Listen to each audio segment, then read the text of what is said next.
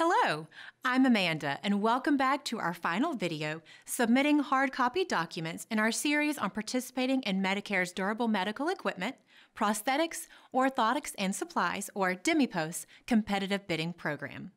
In addition to completing Form A and Form B and D bids, you must send a package of required hard copy documents to the Competitive Bidding Implementation Contractor, or CBIC.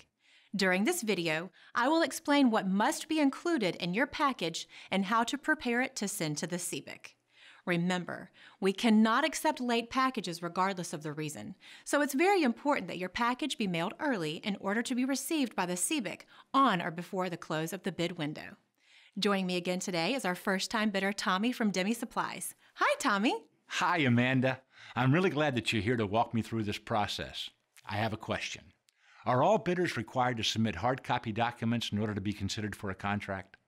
Yes, that's right, Tommy. All bidders must submit the required hard copy documents to be considered for a contract, and some bidders may have to send a few additional documents.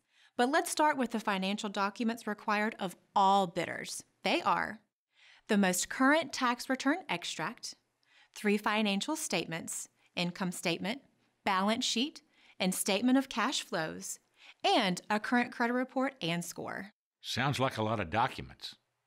Will this be hard to prepare? No, quite the opposite, Tommy.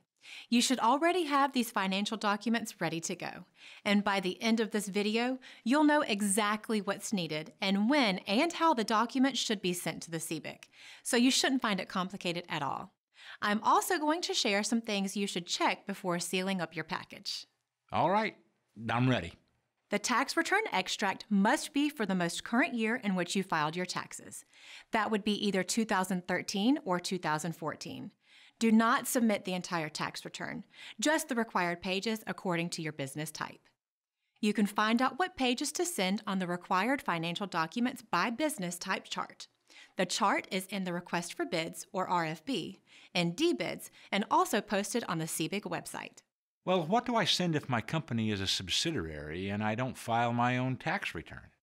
In that case, you'd send your parent organization's tax return extract and their financial documents. Be careful you don't send your parent organization's tax return extract and your financial documents. That won't be accepted. Also, financial statements must be submitted at the same level as the tax extract. In your case, you will submit your parent organization's financial statements because you submitted your parent organization's tax return extract. So now let's talk more about those 3 financial statements: income statement, balance sheet, and statement of cash flows. This is important. Your financial statements must cover the same 12-month period, either fiscal or calendar year, as the tax return extract.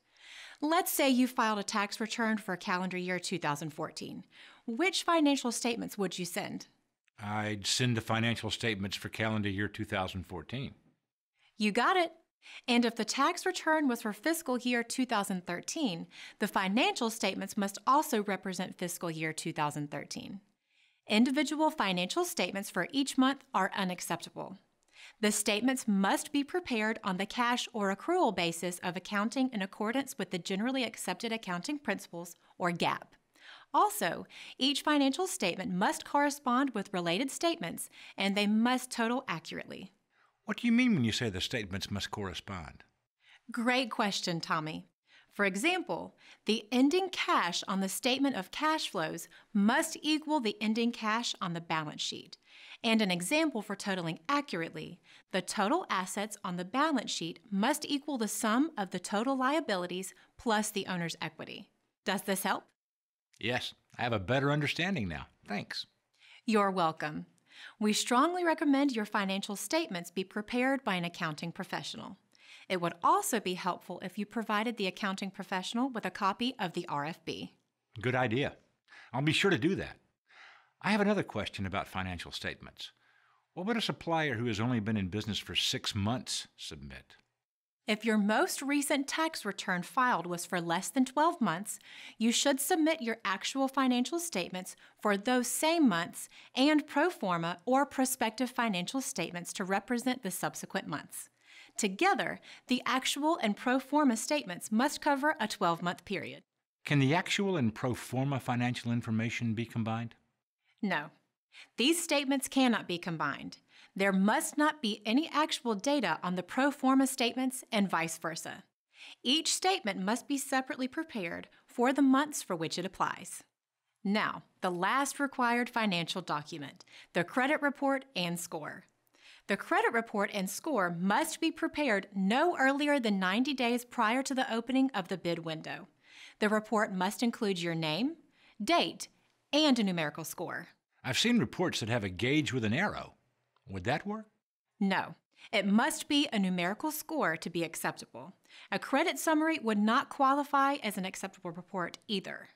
Okay, so where do I get the report and score? You must get your credit report and score from one of the following agencies: Dun & Bradstreet, Experian, Equifax, TransUnion, or Standard & Poor's. Standard & Poor's uses an alphanumeric score, so that's okay. But credit reports from the other agencies must have a numeric score to be acceptable. What do I do if my organization's credit report is not available? If your organization's credit report is not available, a personal credit report with a numerical score for the principal business owner is acceptable in most situations. Refer to the RFB for more information. You said something earlier about some other documents, besides the required financials, that I might have to send to the CBIC. What are those? Good question. There are a few instances when bidders will have to include other documents. If you're bidding as part of a network, your primary network member must submit a network legal agreement and certification statement that you joined the network because you were a small supplier and couldn't independently service the entire CBA. A small supplier would have $3.5 million or less in total annual revenue. If you are a bidder who intends to subcontract, you must also include a letter of intent to enter into a subcontracting agreement or an executed subcontracting agreement.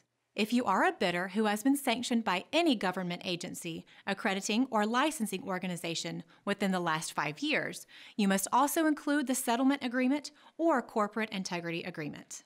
Lastly, if your organization is tax exempt, you must include a copy of your tax exempt certificate or other qualifying documents. Can I include any other documents that are not required that might help you evaluate my bid?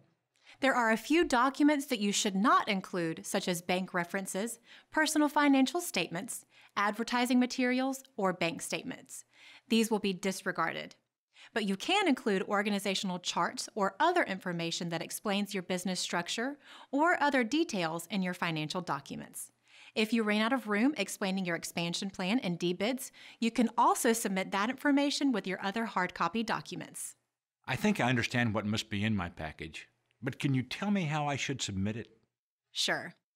First thing you need to do is write your bidder number on each page of your documents. You'll find your bidder number in DBIDs. We can't process your bid unless you include the bidder number on all pages of all documents. Then put all documents in one package for each bidder number in loose page format. No binders, folders, paper clips, or staples. That only slows us down. Remember, there's only one reason you'd ever have more than one bidder number. If you're bidding as a primary network member and also independently for a different CBA product category combination, you can review the RFB for more details. And most importantly, your hard copy document package must be received by the CBIC on or before the deadline. We cannot accept any package that is late for any reason. We suggest that you send your package early by a method that can be tracked. We cannot accept faxed or emailed documents. You can find the mailing address and more information in the RFB. Seems simple enough, but is there a checklist I can use to make sure I don't forget anything? Yes, you'll find a hard copy document checklist on the CBIC website to use when you're preparing your hard copy documents. And one more thing that will help you. Make sure you send your financial document package so it's received by the Covered Document Review Date, or CDRD. If your financial documents are received by the CDRD, then you will be notified if any financial documents were missing. You will have an opportunity to submit the missing documents by a specified date. Please understand, though, this covered document review only determines if any financial documents are missing. It is not a review of the accuracy or completeness of the financial documents, and you can only send the financial documents that were identified as missing. There's a fact sheet on the CBIC website that gives you more information about the CDRD process. Great. I'll be sure to have my financial documents to the CBIC by the CDRD. Before we go, let's recap some important points to remember when preparing your financial documents. First, the balance sheet must balance and the total assets must equal the sum of the total liabilities and owner's equity. Second, the net income reported on the statement of cash flows must equal the net income reported on the income statement. The ending cash balance reported on the statement of cash flows must equal to the ending cash reported on the balance sheet. A cash reconciliation should be included that reflects beginning and ending cash balances, the net increase or decrease between the two. The net change must equal the change in cash reported on the statement of cash flows. Next, the credit report must be dated and the date must be within 90 days of the bid window. Lastly, financial statements must be submitted for the same 12-month period as the tax extract and be on the same level as the tax extracted. For example, if taxes are filed by the parent company and not the subsidiary, the financial statements and tax extract must be submitted for the parent. Thank you, Amanda. I'm ready. You have really helped me understand the bidding and document requirements and what I need to do. I'll be sure to share this information and the RFB with my accountant. You're welcome. Glad to help. And remember, if you do come across a question or need any additional assistance, don't forget to review the many tools on the CBIC website. You can also call our customer service associates who are ready to help you. And thank you for joining us. I hope you found this and the other videos in the series useful.